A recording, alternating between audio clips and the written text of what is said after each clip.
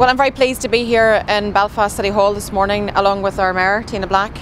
to pay our respects to all those lives lost in the Battle of the Somme. I said throughout the election campaign that I wanted to be a First Minister for all, and I hope that today's attendance and the laying of a wreath is actually a demonstration of someone who wants to work for all in our community. I think as political leaders we have a responsibility to reach beyond our comfort zones and actually reach out the hand of friendship and to try to do whatever we can in terms of leadership, in terms of healing the wounds of the past. So I think that what we're doing is actually following in a long line actually of tradition. Alex Maskey was the first Sinn Féin mayor actually to do